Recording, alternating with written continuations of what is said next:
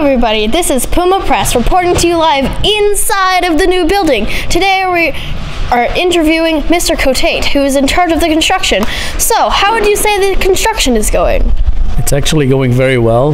We're currently on time and on schedule. The building is coming along. As you can see, behind us is the main foyer of the building. So things are looking good to get the building ready for your next school year. In your opinion, is the construction going faster, slower, right on time with the original plan?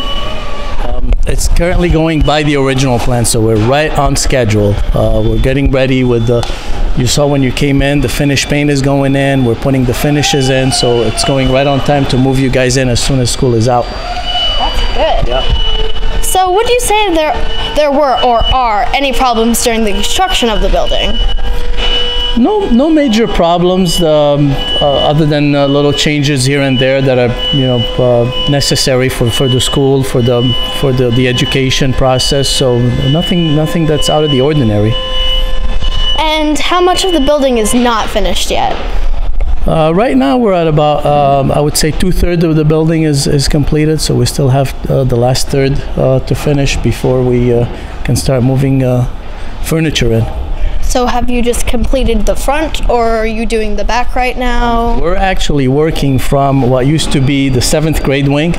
We're working from there and moving towards the first floor and then going up to the 2nd floor. So we're mostly done in the old section of the building. When do you estimate that the building will be completely finished? It's going to be completely finished towards the end of July. And what will happen to the other buildings when the new building is completely finished?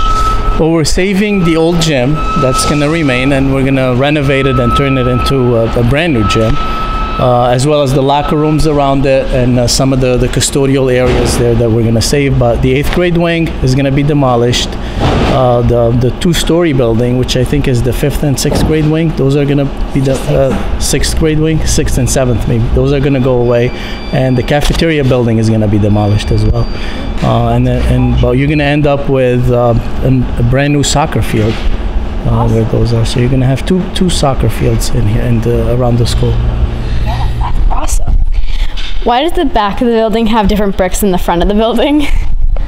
It's just architectural features. It makes the building look prettier from the outside. Yes, it does.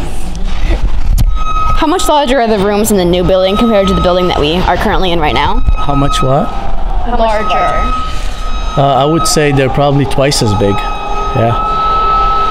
And now, to conclude this interview, what would you say has been the favorite part of the project? My favorite part of the project is to see it all come together. And ready for you guys to learn and get educated here.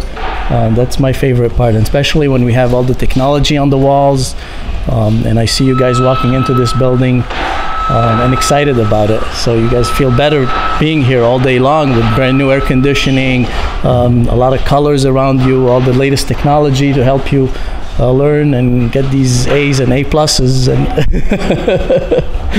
So that's my favorite part.